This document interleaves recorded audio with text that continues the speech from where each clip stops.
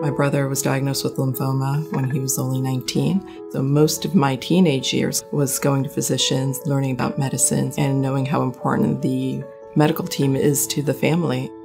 I can actually say I've been on the other side. It allows me to have a little more insight than just sort of the medical aspects that I'll be dealing with. No, I actually feel a lot stronger now. I think everyone here on this team is very collaborative, supportive. We're all very invested, not only from trying to be at the top of our game with knowing all the new advances of treatments, but also the emotional connection. It takes a whole family to take care of a patient. And that's one of the things that's super special about taking care of patients with cancer, is that it's not just the science and the medicine and the treatments. It's trying to make that person whole spiritually as well.